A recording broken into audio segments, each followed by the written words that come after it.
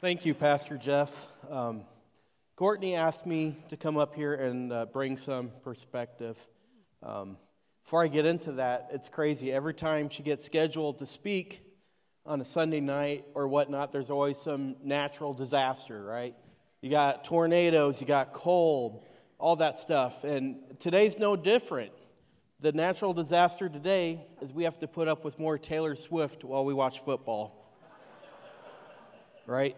Right. But she did come up and ask me, she wanted me to come up and share with some perspective. We're coming up on 2 years of marriage. So being married, I do have some new perspective on space, right? And I'm not talking about that kind of space. I'm talking about the personal space.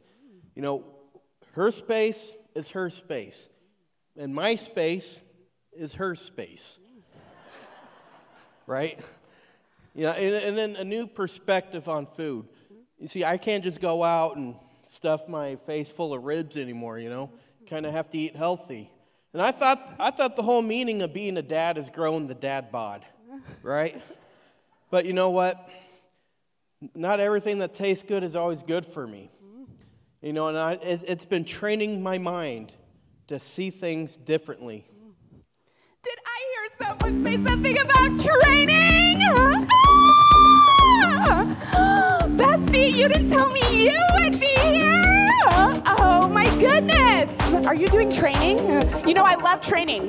Whenever I'm doing training, I always love to take things to the max, right? Did you tell them? Did you tell them about me? How I love to do training and you're training and we can train together.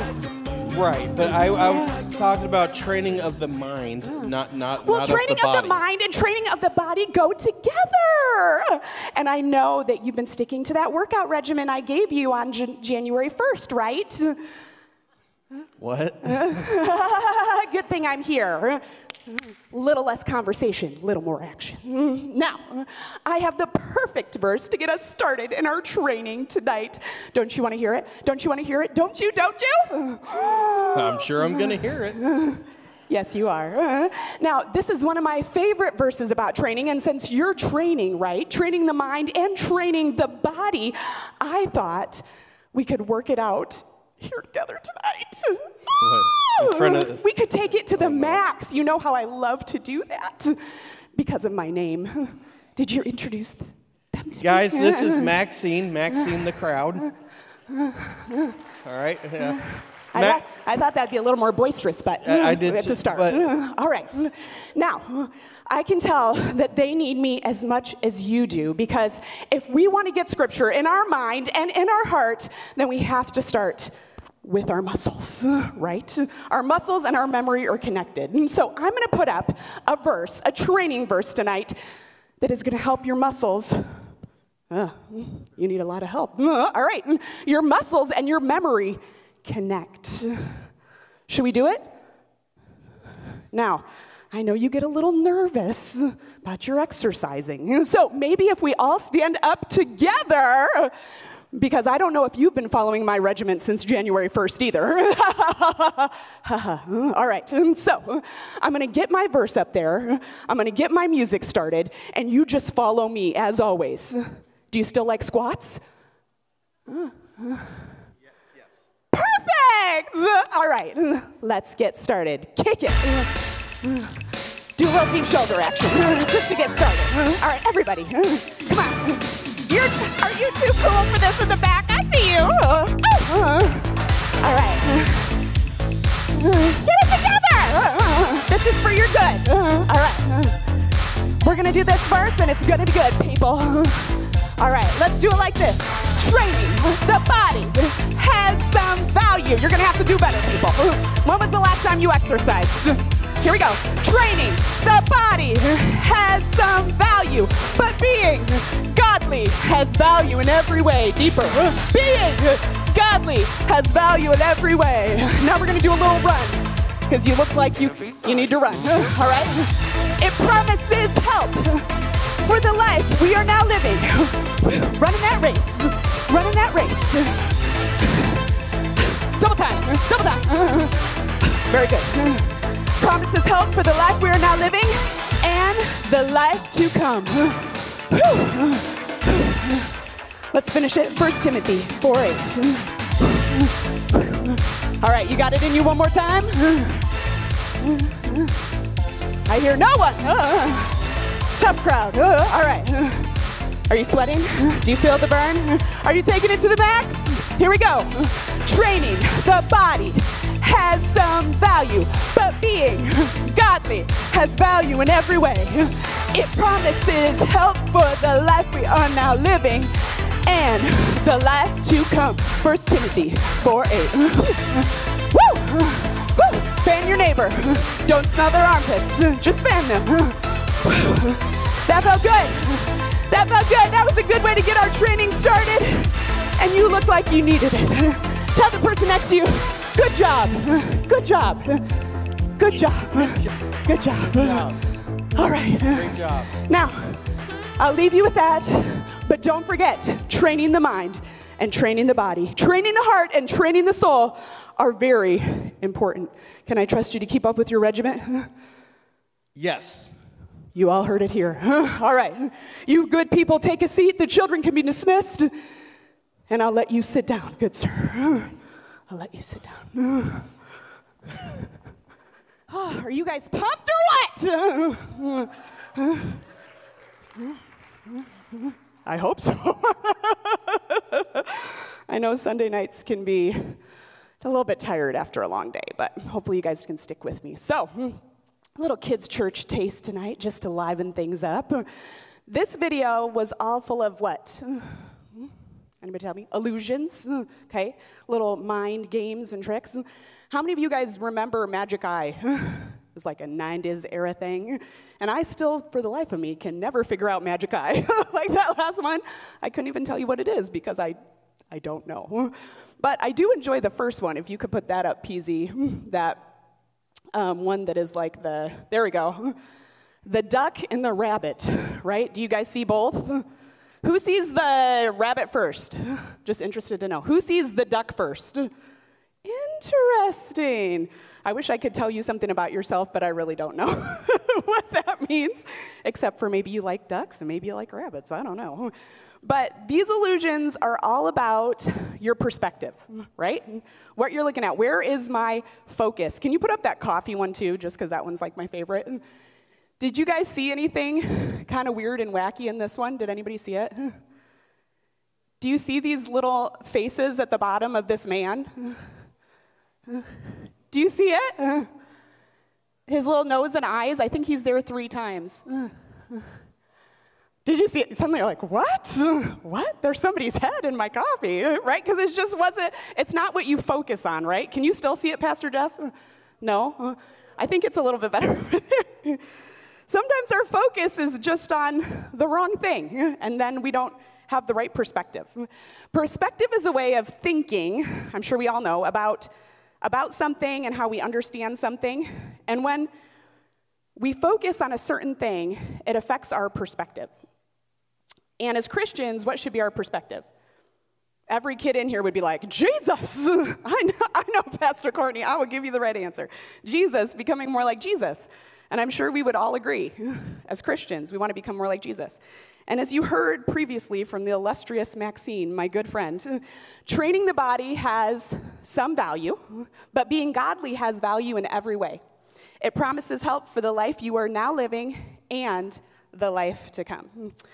And I think we could all agree, we want to live our life focused on God, doing things His way. But when it comes right down to it and the rubber hits the road, or the chips hit the cheese, as we like to say in kids' church, what does it mean? And how do we truly live this way every day? These are great questions. And thankfully, we have a great starting point, the Bible. So hopefully you have your Bible. If you have an electronic version, I'll allow it, although in kids' church, we're paper all the way, okay? So we like to put up our Bible because we get a little bit excited about it. So I brought the music that we use. And the kids are like, they all put up their Bible. We get excited about God's Word.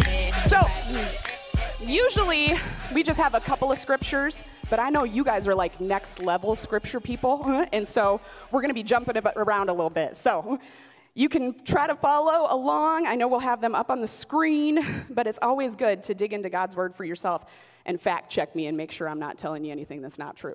All right?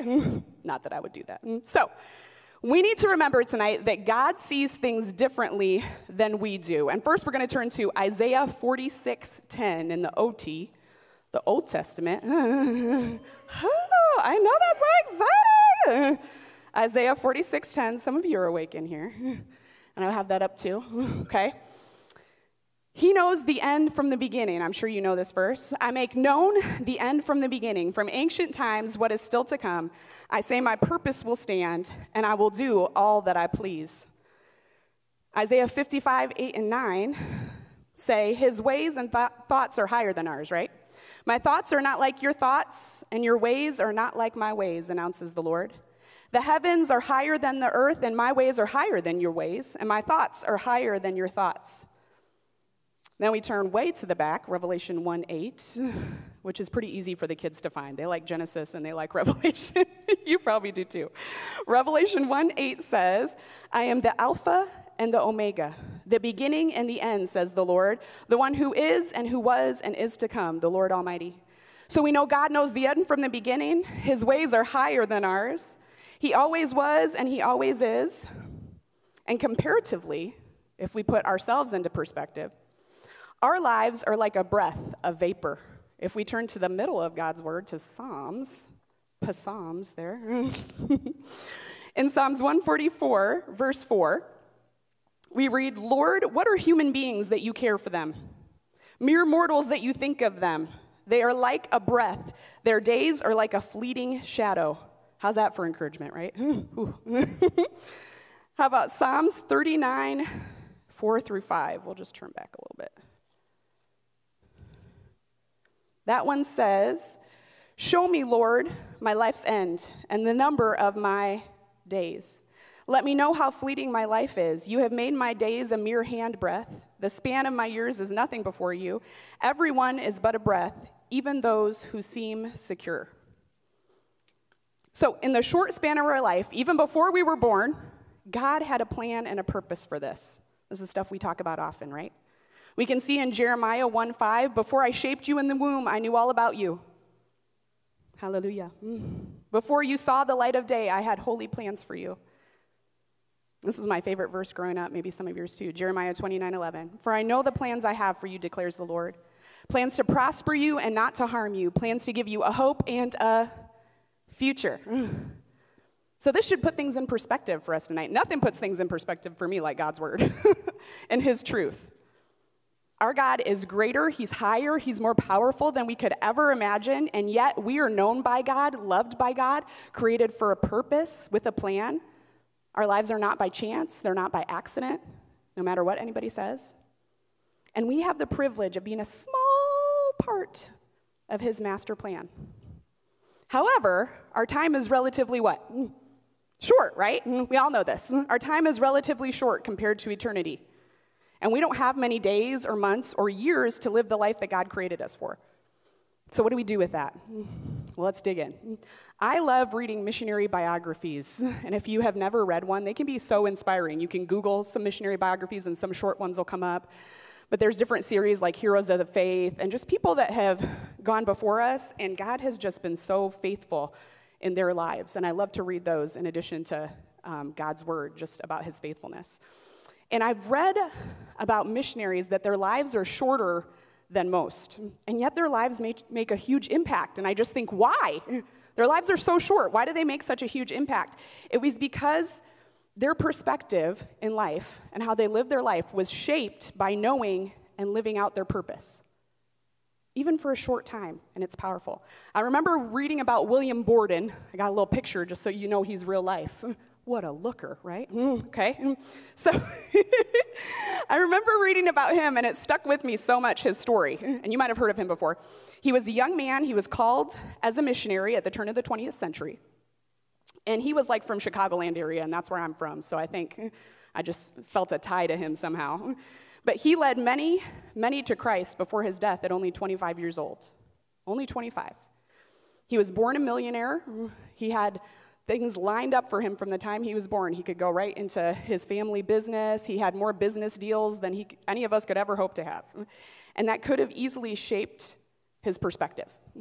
But it didn't because he understood his purpose. And one of his college classmates wrote, he came to college far ahead spiritually of any of us. He had already given his heart in full surrender to Christ and had really done it. We who were his classmates learned to lean on him and find in him a strength that was solid as a rock, just because of his settled purpose and consecration. What a testimony for a young man. During his college years, and this might be where you have heard of him before, Borden made an entry in his personal journal that defined what his classmates were seeing in him, and the entry simply said, "Say no to self and yes to Jesus every time." And that is such a challenge to me. Say no to yes. Say no to yes. Wait. Say no to self and yes to Jesus every time. And during his short life, Borden led many people to Christ, often going out of his way to go into like the poorest parts of Chicago, which he would have had no business being as a millionaire, but he had business there because of Jesus. And he challenged others to follow his example and not to waste time, but to be about his Father's business. I thought, how cool. So he passes away at 25, and we might say, what a waste of life, right? But not from God's perspective. As the story has it, of this missionary biography, prior to his death, Borden had written these words in the back of his Bible: no reserves, no regrets, or no reserves, no retreats, no regrets. That's kind of what he's known for. No reserves, no retreats, no regrets. What a perspective, right? Of living life. You probably heard a famous quote by Abraham Lincoln. And in the end, it's not the years in your life that count, it's the life in your years. And now we have a lot of, maybe some of you have that on vinyl on your wall at home or something. That's become a catchphrase, right? It's not the years in your life, it's the life in your years. But it's really true. It's true if we think about it, if we really think deeply. Jesus gave his life for ours, not so we could live a life wasted on things that don't really matter, but so we could live out God's purpose for our life. In Ephesians 4, verse 1, give you a minute to turn there if you'd like to. Hey, and you guys, you know what? In February, we're doing a big Books of the Bible challenge to learn all the books of the Bible in order. And I just want to say, if you don't know all the books of the Bible in order, you could do that and get a tie-dye t-shirt too. I'll extend that. Because not everybody had the opportunity to learn when you're young, you know? So it's kind of fun, and you can do it. I believe in you. Anywho, Ephesians 4:1, Paul challenges, he even begs the believers to start living their lives in a way that's worthy of their calling. In the Amplified Bible, explains this excellently. What is that worthy living? So I'm going to read this in the Amplified Bible. Ephesians 4:1 says, "So I, the prisoner of the Lord, appeal to you to live a life worthy of the calling to which you have been called. That is, to live a life that exhibits godly character, moral courage, personal integrity, and mature behavior. A life that expresses gratitude to God for your salvation."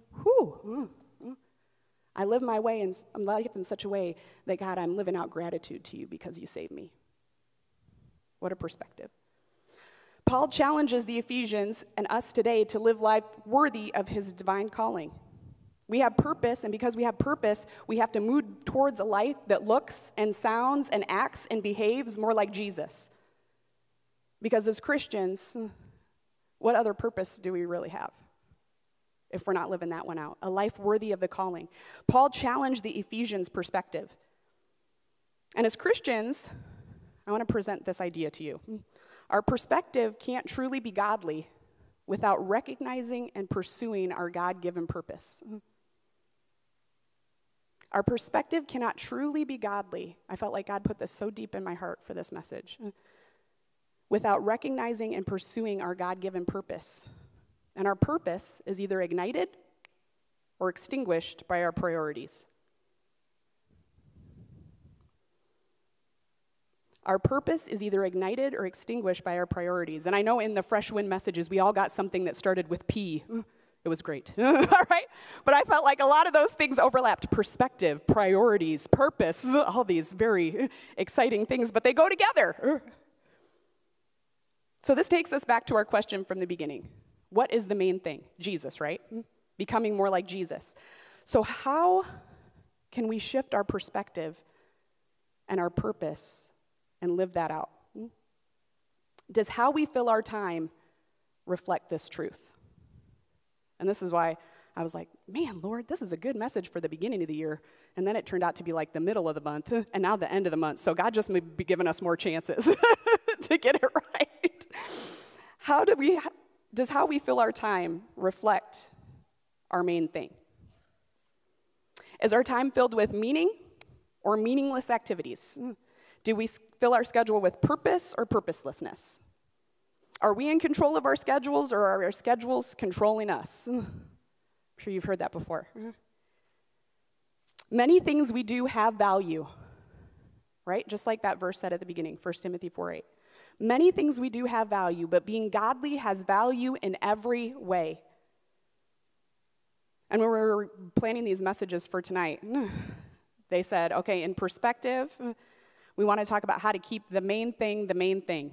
And that's actually a quote by Stephen Covey, the journal guy. That helps people manage time and all those things. He said the main thing is to keep the main thing the main thing. Sounds redundant, but I mean, come on, guys. The main thing is to keep the main thing the main thing. And a purpose-driven, God-glorifying life does not happen by accident.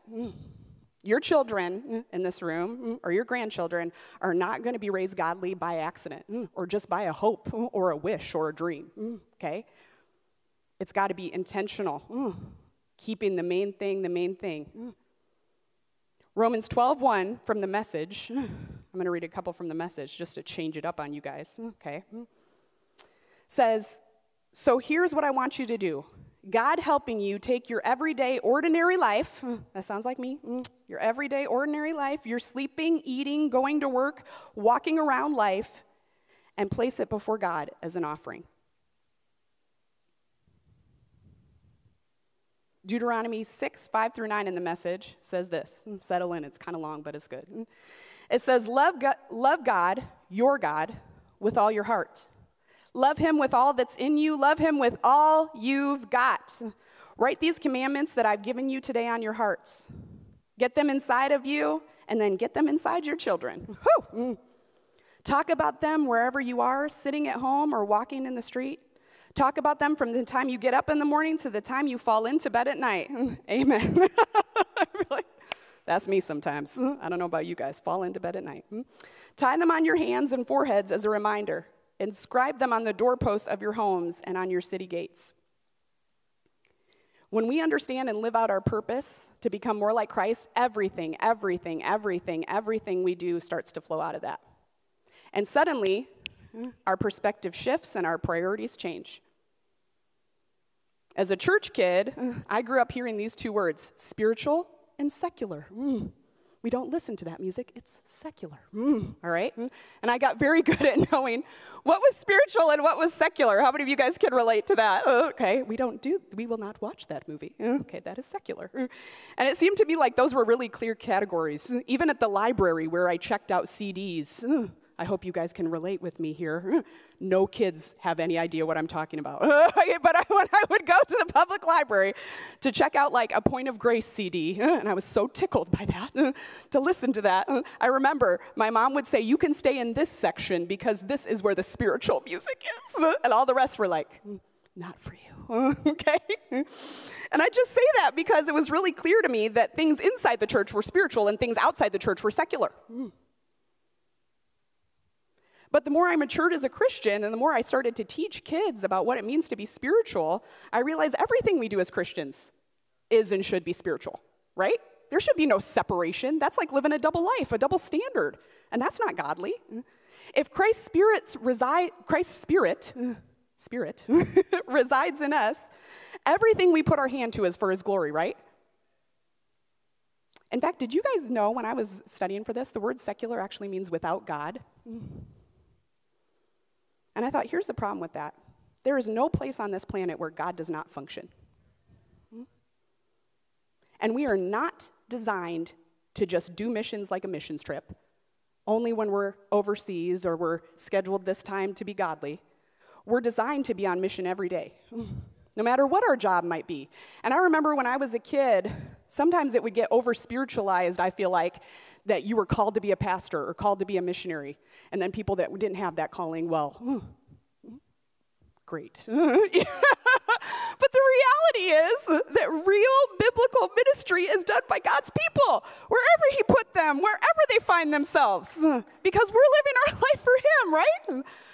And so we're not designed to just be on mission on a missions trip, or just when we're at church. We're to be on mission every day, no matter what our job might be. Colossians 3:23 is one of my favorite verses to read for the kids. Whatever you do, work at it with all your heart, as working for the Lord and not for human masters. Ephesians 5:15 through 17, be careful then how you live, not as unwise, but as wise, making the most of every opportunity because the days are evil. Therefore, do not be foolish, but understand what the Lord's will is. So that means I make the most of every opportunity in my workplace, in the classroom, cleaning, shopping, planning meals, parenting kids, influencing grandkids. When I interact with people, and I wouldn't be doing my kids' pastor job tonight, which I love so much, if I didn't give you the gentle reminder of the importance of living out a godly perspective and purpose in front of your children. Okay? Notice I didn't just say teaching them. When I open the Bible, that's when God is in our house. No. Okay? Honestly, who we are and what we do communicates far more than what we say. In children's ministry, we say that spirituality is more caught than taught. More caught than taught. We're living models for our children and those around us. And let me tell you, if you don't already know, kids can smell a phony. They can smell a fake. And when they pick up discrepancies between their parents' lips and their lives, they are way less likely to embrace what we believe. If we live with a double standard, our children are only going to have one, and that's the world's. There is power in our example. We have to be what we want our children, our grandchildren, those people that we are influencing, we have to be what we want them to become. That demands both dependence on God and personal discipline modeled for them to see. And when it comes to perspective as a parent and a person, it helps to begin with the end in mind. Have you ever heard that before? Begin with the end in mind. Where do I want to be? And if I think about that before I start, then it shapes what I do and the direction I go. So you have to zoom that lens out and take in the big picture. So tonight, I just have a little bit longer. You guys have stayed with me so good, but I want the Lord to help us wrestle with some things. I want us to think about what is the desired direction and destination that we want our kids to be in 10 years or 20 years. Where do we want to be in 10 years, 20 years? Have you thought about it? It can be a little bit scary. I tell you what, but it's important. And I'm not talking about like the possessions you want to have. In 10 years, I'm going to own that boat, okay? I'm not talking about that. I'm not talking about possessions or profession or power. I'm talking about purpose. Living out our purpose, our calling, what we were created for. Are the things we're doing now going to get us to that desired outcome? Yes or no? Not really any maybe. It's either yes or no. And that doesn't end when you're old. I know I'm getting older. You guys have seen me get older. I've been here for 16 years now.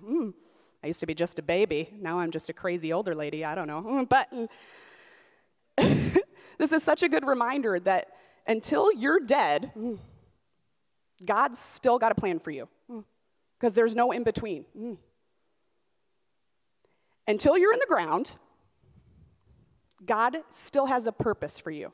It's your choice whether you live it out or not.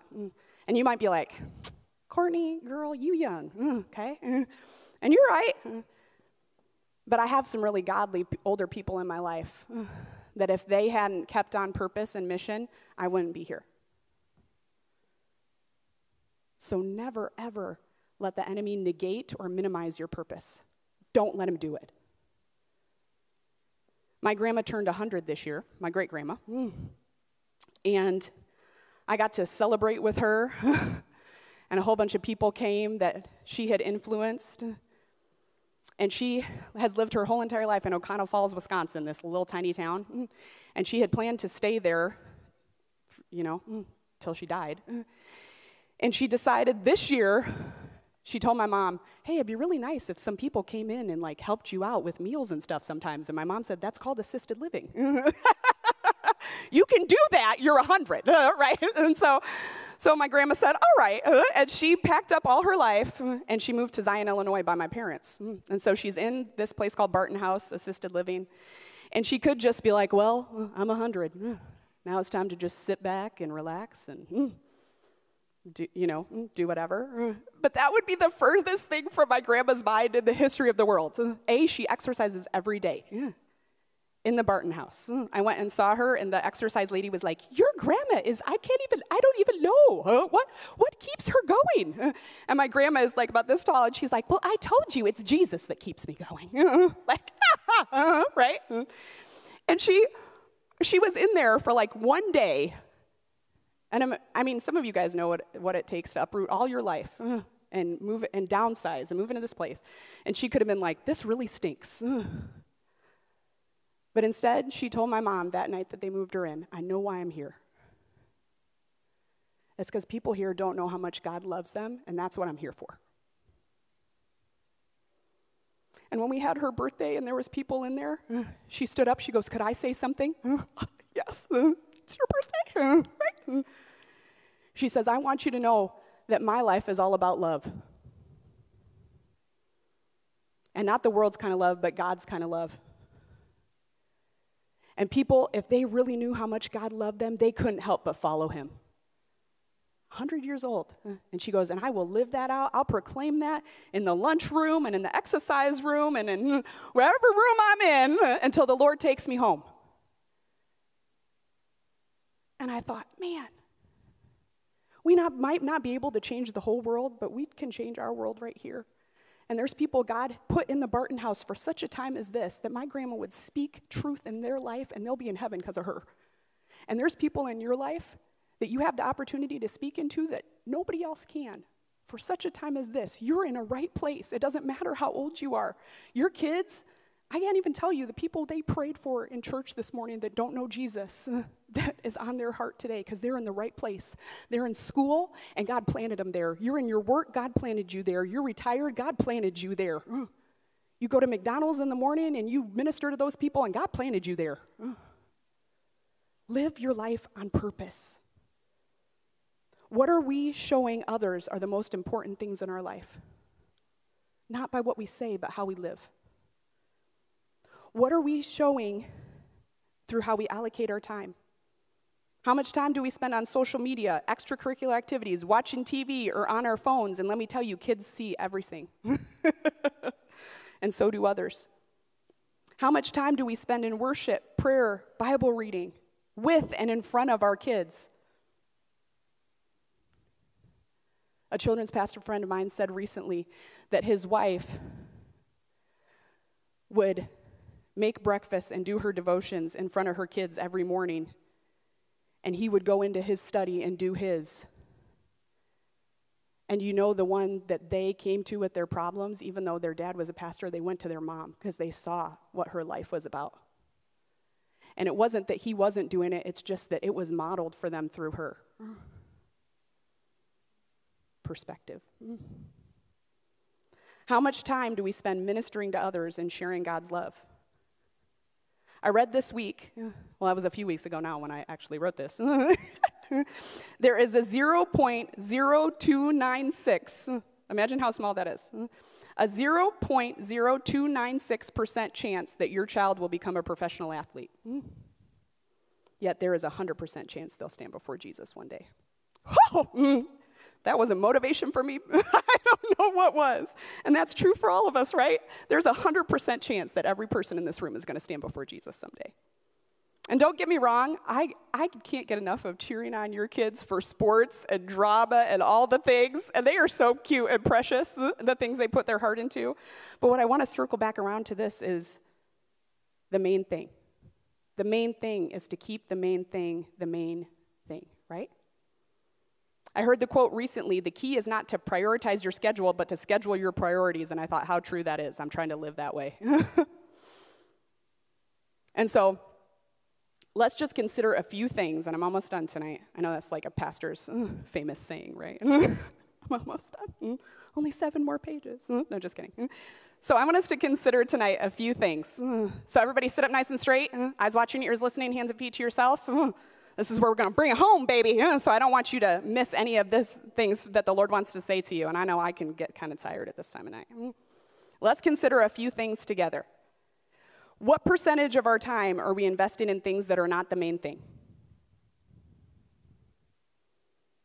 It's not that those things don't have value, but what is the cost? Are lesser things costing us time that should be spent on the main thing? Time is fleeting, formative years are passing. What are we teaching our children to prioritize, and what are we prioritizing? Are the things we focus on and the way that we live our life moving us towards our purpose or away from it? All things to consider.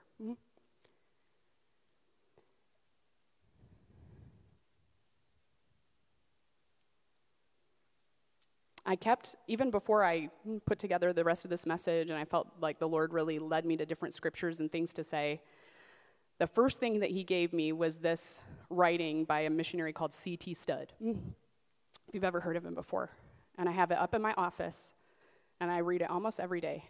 And it challenges my perspective, and it challenges my priorities. And I'm going to read it to you. So everybody put away your phone, your Bible. Okay, you can close your eyes if you need to focus. But I'm going to read this to you. And it's a little bit long, but it is very challenging. It says, 2 little lines I heard one day, traveling along life's busy way, bringing conviction to my heart, and from my mind would not depart. Only one life, 'twill soon be past. Only what's done for Christ will last. Only one life, yes, only one. Soon will its fleeting hours be done. Then in that day my Lord to meet and stand before his judgment seat. Only one life, 'twill soon be past. Only what's done for Christ will last. Only one life, the still small voice gently pleads me for a better choice. Gently pleads for a better choice. Bidding me selfish aims to leave, and to God's glory will I cleave. Only one life, 'twill soon be past. Only what's done for Christ will last. Only one life, a few brief years, each with its burdens, hopes, and fears, each with its days I must fulfill, living for self or in his will. Only one life, 'twill soon be past. Only what's done for Christ will last. When this bright world would tempt me sore, when Satan would a victory score, when self would seek to have its way, then help me, Lord, with joy to say, only one life, 'twill soon be past. Only what's done for Christ will last. Give me, Father, a purpose deep, in joy or sorrow thy word to keep, faithful and true that ere the strife, pleasing thee in my daily life. Only one life, 'twill soon be past. Only what's done for Christ will last. Oh, let my love with fervor burn, and from the world now let me turn, living my life for thee and thee alone, bringing thee pleasure on thy throne. Only one life, 'twill soon be past. Only what's done for Christ will last. Only one life, yet only one, yes, only one. Now let me say, thy will be done. And when at last I'll hear the call, I know I'll say, 'twas worth it all. Only one life, 'twill soon be past. Only what's done for Christ will last. We all know we're going to stand before God one day. And our desire, and what my 100-year-old grandma, I know it's in her heart, to hear, well done, good and faithful servant, right? And if we begin today with the end in mind, what would be our well done if it was from God's perspective? I asked God to help me begin with the end in mind for this message, and the very first thing he spoke to me besides this writing by C.T. Studd is he said, tell them to ask me, Lord, what is my well done? Lord, what is my well done? What is it I should do on earth to fulfill the purpose you have for me? I think I'm green. Maybe it'll be that you change your priorities and really put me first. You gave up lesser things for the main thing. Maybe it's you led your family to become more like me. You modeled your faith in your workplace or your school. You didn't live a double life. You did everything for me. What will be your well done? I prioritized my life and made you first. What will it be? Lord, my prayer tonight, and I just want us to just spend a few minutes, just ask the Lord. The Lord's speaking to you. He's ready to speak. That's what we say in Kid Church. He's ready to speak. We just have to be ready to listen. And so tonight, my prayer is that God would give us his perspective, that he would align his priorities, align our priorities with his purpose. Only one life, 'twill soon be past. Only what's done for Christ will last. And that's not meant to be like a downer. It's meant to be a challenge, an excitement that comes from being like, God, I get to be a part of what you're doing. What greater honor in life could there be? So let's just take a minute. We got time. And let's just ask the Lord. We're not gonna sing anything. We're just gonna listen. That still small voice, and ask the Lord, Lord, what is my well done? What do I need to do tonight to make my perspective all about you? Let's just spend the next few minutes. You're more than welcome to stay in your seat. You can pray. Let's just seek the Lord together in that and see what he would say.